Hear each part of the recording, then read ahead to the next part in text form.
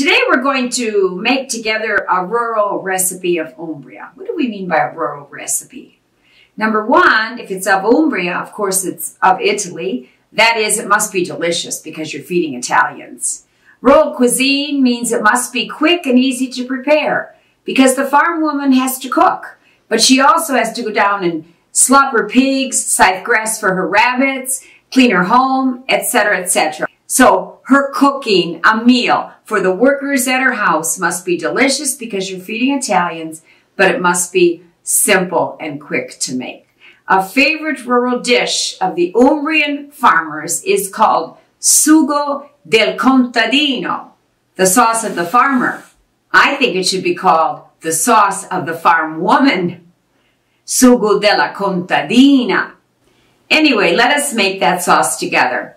Here are the ingredients. I bought the meats needed for the Sugo del Contadino, a couple sausages we're going to put in because we're making it for 4 people, some beef, and I wanted beef magro, that is without too much fat, cut into big chunks.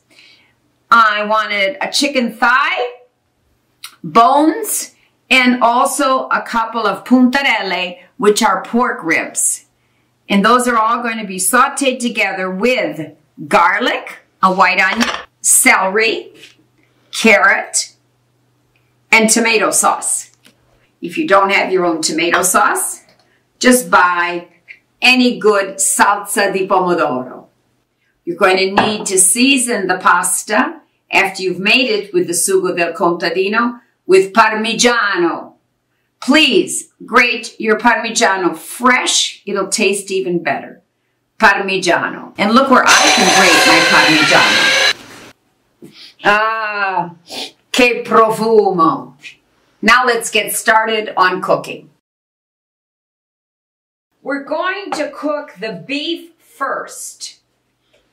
Just in some vino rosso, made by Pinot. If you're not making your own vino rosso, buy a nice dry red. I'm making this sauce for about 4 people. You might say, oh, only that much meat? Well, wait till you see. So I put that into the pan, and just how much quantity? This much. In Italy, the watchword when you're cooking is quanto basta. Turn on the gas. I'm gonna let it simmer a bit. How long? I don't know, 5 to 10 minutes. It's starting to look a bit tender.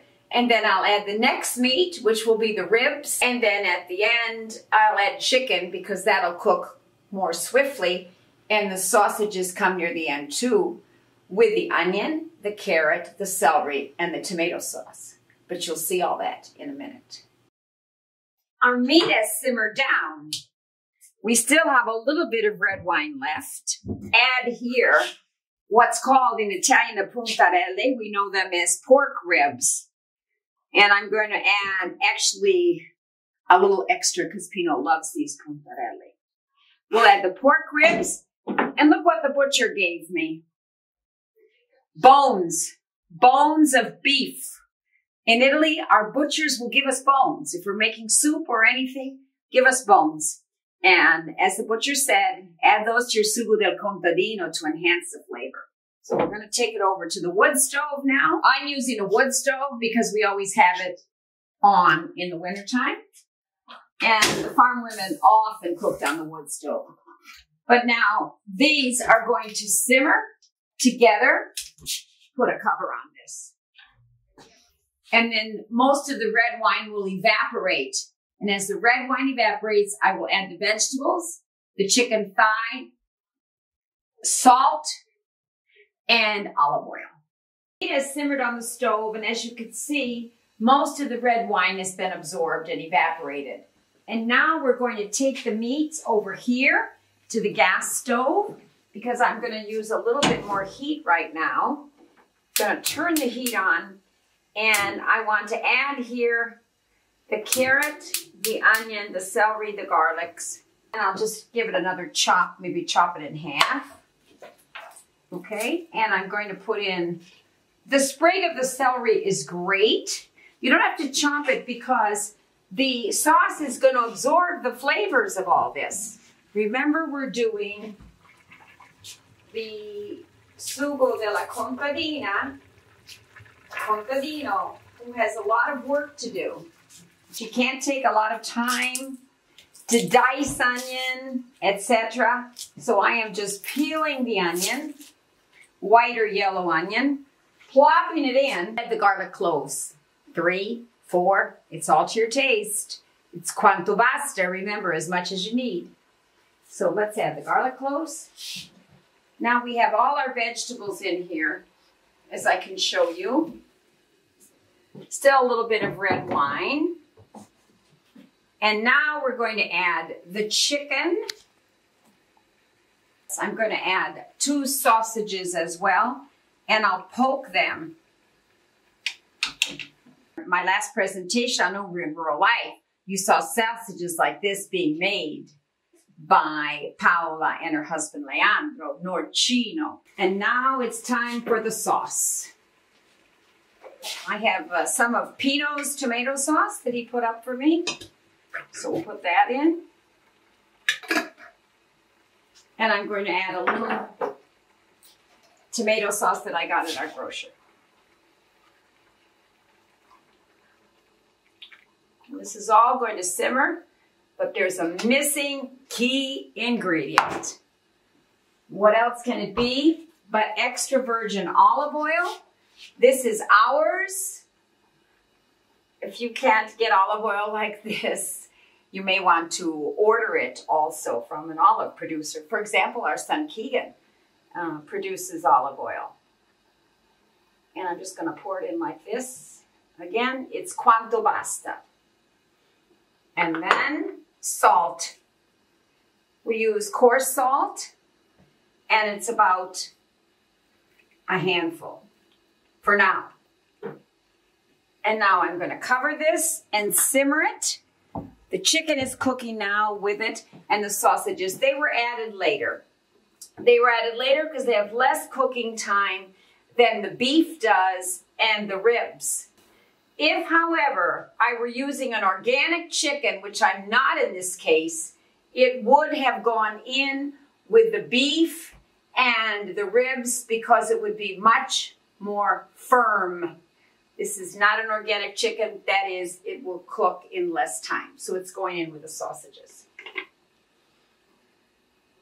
And this is going to simmer away, and we'll check it later when it's ready. That could be about 40 minutes. I've been simmering the sauce on the wood stove, and it simmered for about half an hour, 40 minutes. And it's come out quite beautifully. And I'm going to put it over here on low heat. Let it simmer a bit more. And I'm going to cook the pasta now. And I would suggest using a large pasta. We generally make 1 handful to, that's a portion. 3, 4. So I've made pasta for Pino and myself, but guess what? I'm going to make 1 more portion for the surprise visitor. We might have one, you never know. This is already boiling in a good amount of water.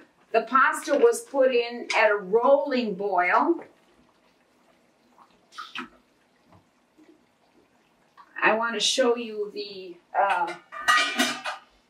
thickness or not of the sugo. It's still quite liquid, but by the time my pasta cooks, I bet that's going to be evaporated.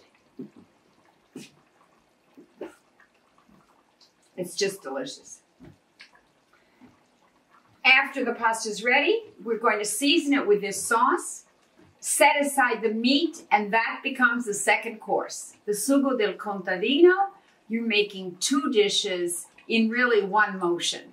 You make your tomato sauce, and all the goodness of the tomato sauce will become the second course. Pasta is ready. It's al dente. I've just tested it. To the tooth. A little bit chewy. We can't overcook the pasta. The meat is coming later. So now we're going to take some of this delicious sugo. There's the consistency that we want right here. Mix it up.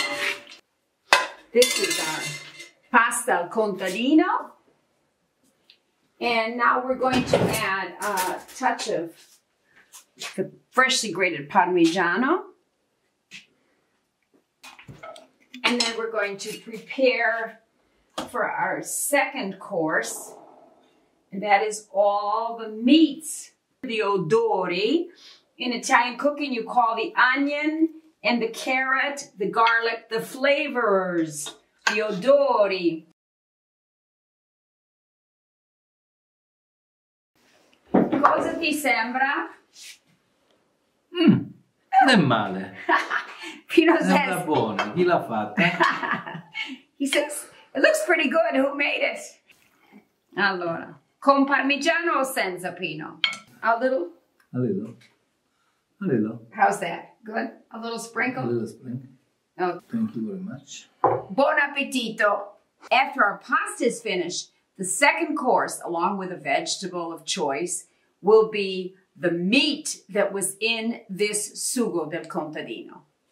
Let's see what Pino thinks of the meat. This is going to be our second course, il secondo piatto. Yes. Come ti sembra? It's very, very beautiful.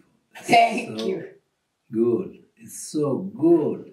It will be so good. You're talking like an American. Yes, darling. Buon appetito. Thank you very much.